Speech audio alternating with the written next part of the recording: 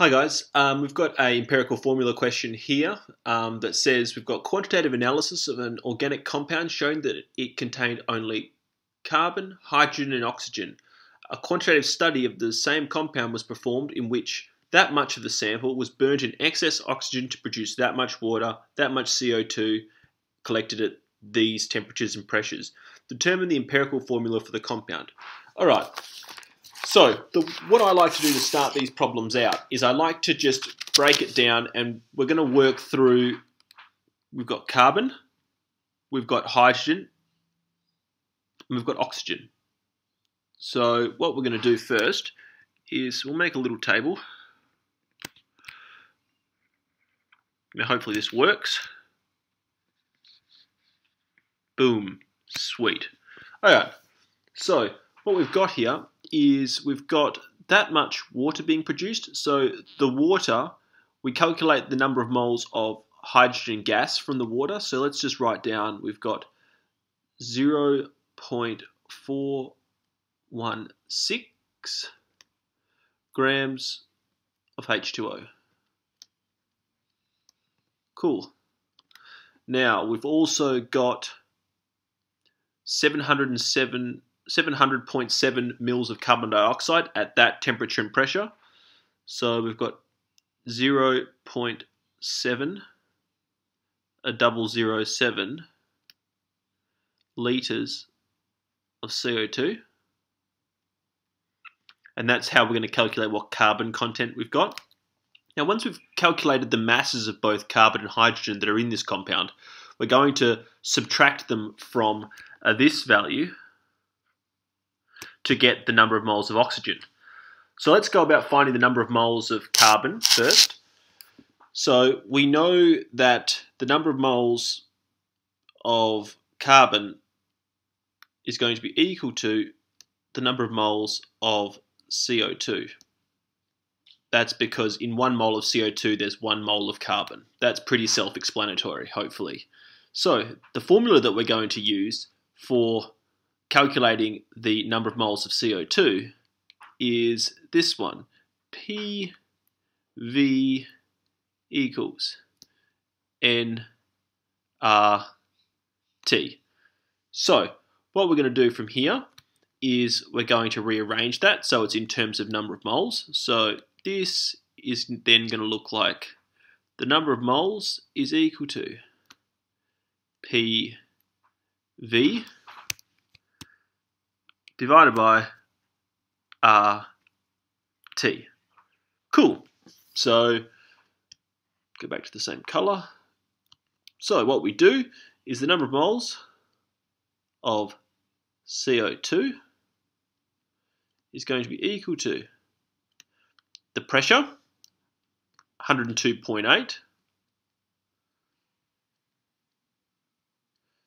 times the volume in litres, 0.7,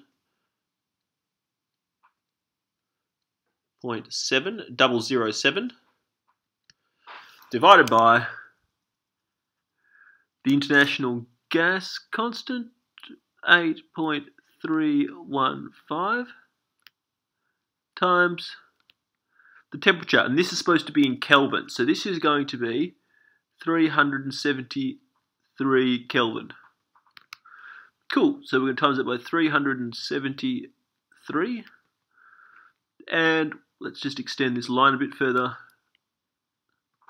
It's a bit of a botch job, but oh well. So we plug all that into our calculator, and we get 2.3218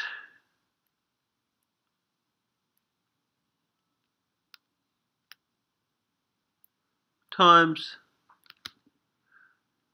10 to the negative 2 moles.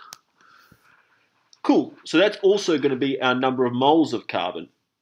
So then what we're going to do is we're going to work out what the mass of carbon we have, because we need the masses so we can take it away from the original amount to find oxygen in the end. So the mass of carbon is just going to be equal to the number of moles times the molar mass of carbon. So it's going to be 12.01 times 2.3218 times 10 to the negative 2. And that we find is equal to 0.27885.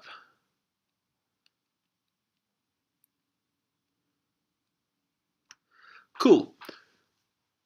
Grams. Now, let's go straight over to our hydrogen. Now, the formula that we're going to use to work out the number of moles here is just our basic number of moles is equal to mass over molar mass, which is equal to 0.416 divided by the molar mass of water, so it's 16 plus 2 times 1.008, or 18.016. After you've done a few of these, you'll start to realise, you'll start to remember the molecular weights of the basic ones like carbon dioxide and water and things like that. I don't know why I've kept doing this in red, but I will. And from there you get 2.3091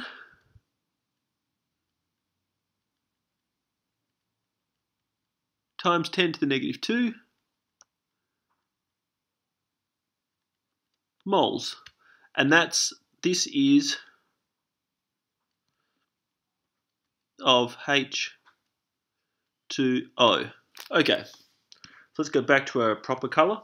So then we have to do our molar ratio. So we're looking for the number of moles of hydrogen, actually, not water, is equal to, because there are 2 hydrogens per water molecule, 2 times the number of moles of water. So that's going to be equal to 2 times this, or 4.6181. 4.6181 times 10 to the negative 2, and that's moles. Sorry about my disgusting handwriting.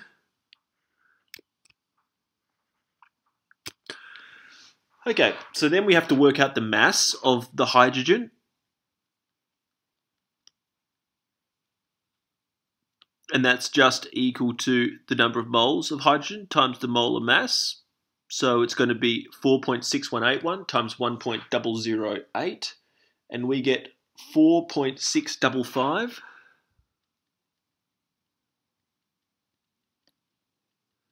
times 10 to the negative 2 grams. Okay, so that's the carbon done, the hydrogen done. Now let's get stuck into the oxygen. So the mass of O2 in this molecule, or mass of oxygen, sorry, not O2, silly mistake, is equal to the mass of the total molecule, so 0.5096, subtract the mass of oxygen, subtract the mass of hydrogen. And what we get, so it's going to be 0.5096 subtract 4.655 times 10 to the negative 2, subtract 0.27885. And we get 0.18423.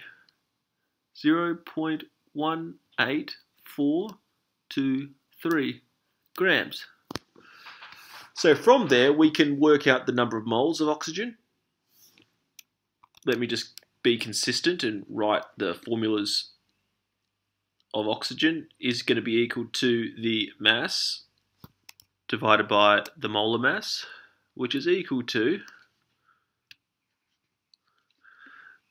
0.18423 divided by the molar mass, which is 16, and that equals 1.1514 times 10 to the negative 2 mole. Cool. So now we've got all the number of moles of each of them. We've got the number of moles of carbon, the number of moles of hydrogen, the number of moles of oxygen. What we then do is we have to work out what the ratios of each of them are. So down the bottom here, I'm going to write down each of the number of moles. So for carbon, we have the number of moles is 2.3218, 2.3218. Now, because they're all 10 to the negative 2, I'm just going to leave that out because it's not important. The hydrogen is 4.6181. Now, if these were all different, if this was 10 to the negative 3, we'd have to put all of the scientific notations in. But because they're all the same, it doesn't matter. They're all the same order of magnitude. And this one is 1.1514. Cool. So then what you do to work out the ratios, you find the smallest number, which is in this case the one that belongs to the oxygen, and you divide each of the mole amounts by that number. So what we have here is so basically what this does is it tells us in like molar ratios how many multiples of the amount of oxygen do we have of the amount of hydrogen, how many multiples of the amount of oxygen do we have of the amount moles of carbon. So you can see here that that one there would equal 2, that one there would equal 4, and that one there, obviously because it's dividing by itself, is equal to 1. So you can see from this we can write, therefore the empirical formula is equal to C2H4O. And that is our solution. So basically, when you're doing this, the reason I set it out in this table is so you can work, you don't miss any steps. You can work through one column, then you go to the next column, work through the next column, go to the next column. It's just an easier way to set it out for me, to be honest. And then when you're doing the ratios, you can do them under each of the columns. It just makes it look a lot nicer. So first of all, you calculate the number of moles of each of the atoms that you're given. So in this case, we had carbon and hydrogen. What we did is we found out the weights of those and then took them away from the total weight to find the number of moles of oxygen. Once we've got each of our number of moles, we then find the ratios by dividing it by the smallest number of mole amount. Now, in this one here, a lot of people will make the mistake of not including this step here.